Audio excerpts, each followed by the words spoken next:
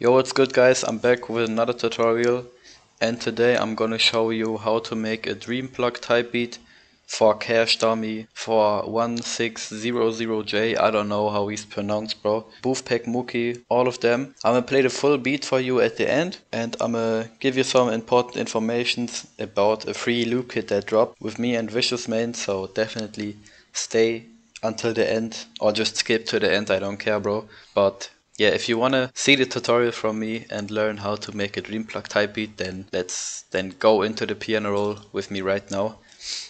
And yeah, let's start with the piano.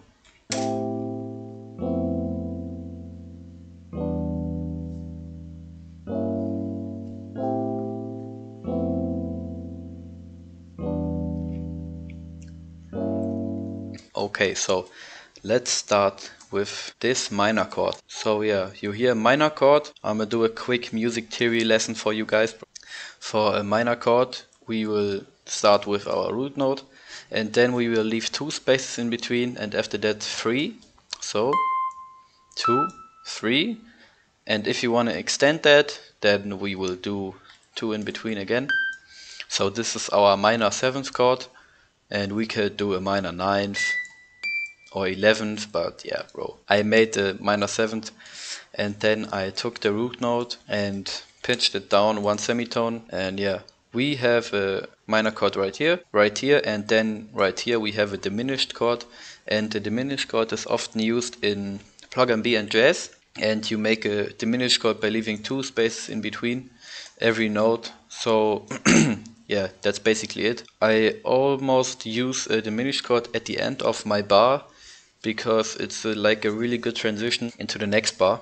That's it for the piano, and then I did this lead sound, and before we listen to this, I will say that you gotta like follow the melody that you have in your head. So when I did a piano melody, I already built up this like lead sound in my head. It was not 100% like this, but kind of like this, and then you just have to start clicking in that would fit in. This is how I made this lead melody, so I don't know really how to explain this, but let's listen to this.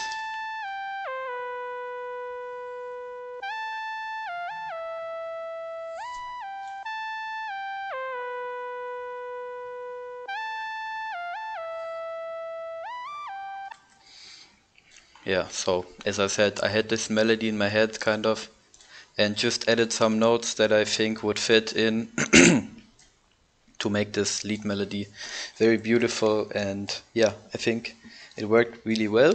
And then at the end of the 8 bars, I added this D note to make a little bit of variation. So that's it for the lead melody. Okay, let's go on to the next melody that I made. So this is a mallet from Purity, and this is just a little melody that gives some texture and atmosphere, so nothing crazy. Then I have this sound. Originally I started like this, and then I highlighted everything and used this, I don't know, stretch tool or something to stretch it like this. This is also only for texture and atmosphere, so on its own doesn't really do anything, but in the mix with the other melodies it goes crazy, bro. Let's go on to this sound.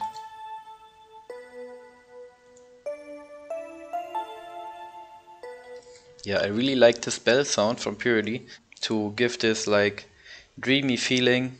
Then I would say let's go over to the drums that I made, and I'm gonna show you the whole drum pattern, and then I'm gonna explain like the hi-hat and 808.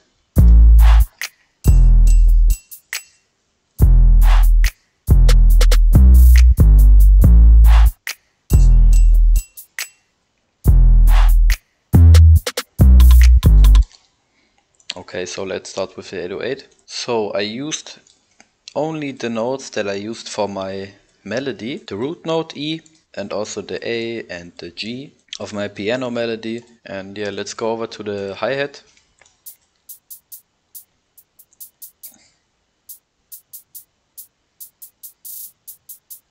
I really like this 3-step hi-hat. I think it gives a lot of bounce, and yeah, in general, just pick some bouncy hi-hats, bro, and yeah, just something simple but still bouncy. And then I added a hi-hat roll in front of the clap too, but only at this place and this. And yeah, that's it for the hi-hat and 808. Snap is just a classic clap pattern for trap beats, so I'm not gonna explain this. But then I have some sound effects. And then this China perk, I really like this. You can hear this in, I don't know the song name, but the new album of D Savage. He has a song where he uses this exact pattern. I think he has only 3 perks like this, but I really love this. So bro, this gives so much bounce, I think, and yeah, I really fell in love with this China perk. I use this in, I don't know, 5 beats of me so far. And then I have this perk. Only at the end of the 8 bars to make like a transition, and then the classic mexikodro snare. Then let's go over to the mixing. I just cut out some frequencies of the melodies that I don't need and put on some reverb where I think it sounded good. And I think these are the bell sounds. And yeah, you can see that I played around with these knobs. So if you turn it like this, you hear the bell 100% on the left side or on the right side. And I decided to make it on the left side. And then I also turned this knob to the left side, and you get the feeling that the piano is like, or the melody in general is all over the room. And yeah, just like this effect in this beat. And for the drums, I just cut out some frequencies, put on this perk to the right side of the ear. And for the 808, I pitched up the mid frequencies, put on a soft clipper with the basic presets and a sound codizer, and also EQ to boost the low, mid and bass frequencies. Oh shit, yeah, and I forgot that I added this unique sound at the end of my verse. So the last 16 bars I added in this lead sound.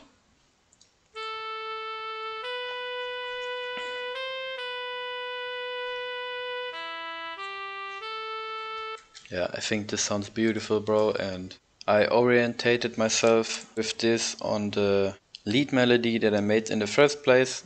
And yeah, I picked the same notes, almost the same rhythm, so kinda sounds familiar. And yeah, that's it for the tutorial. I posted a dream plug and plug loop kit a few days ago with my bro Vicious Main, so I'm gonna put a link in the description for that too, that you can check it out.